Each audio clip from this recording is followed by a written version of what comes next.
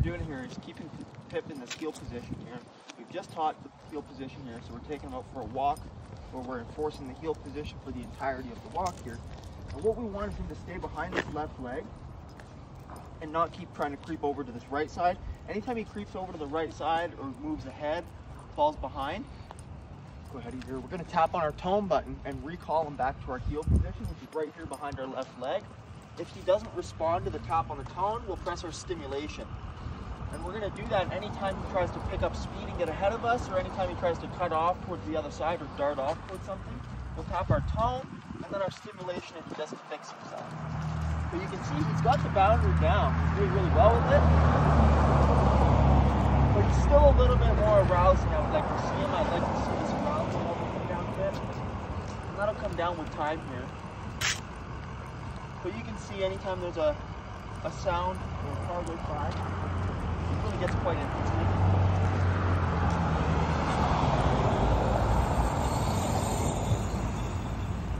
And that's where it's just going to be about exposure for Pippin, just exposing him to these things, having these successful walks where he's staying relaxed behind us.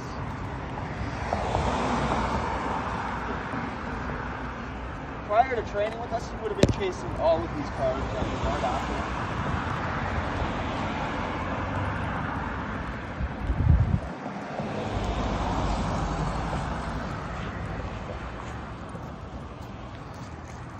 He's thinking about it, but he's not actually going after these cars, and that's good. That's what we're looking for. We can correct these little behaviors down the road here.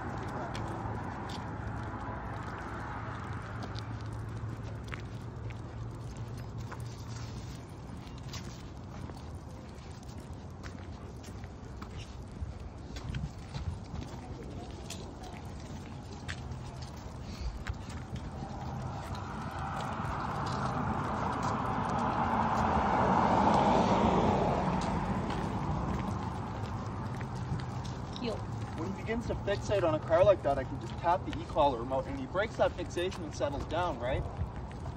But I don't want to have to keep pressing that button. I don't want to have to keep correcting for that behavior.